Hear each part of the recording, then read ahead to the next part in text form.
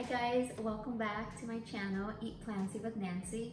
First of all, I want to say thank you guys so much for all the support that I've been receiving from all my family and friends. I'm so grateful for you all. Today I'm going to show you guys how to make a Portobello mushroom steak.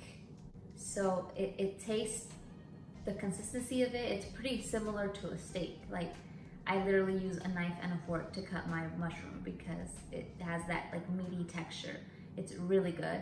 I hope you guys enjoy this recipe and I hope you try it at home and let me know what you think.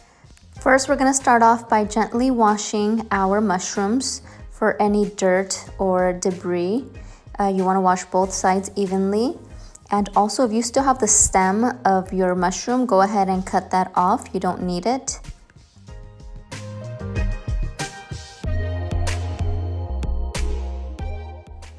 Also, some people like to take off the gills, which is the darker part of the mushroom.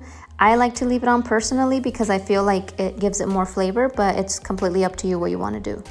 Now you want to gently pat dry with a paper towel.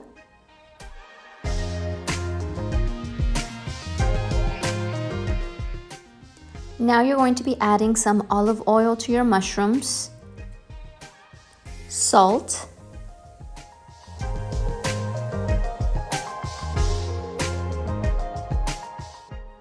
black pepper,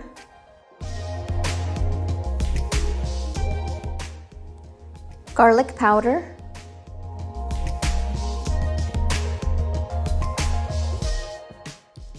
now you're going to turn them over and you're going to add the same seasonings again. If there's a specific steak seasoning that you love, you can totally put this on the mushrooms as well.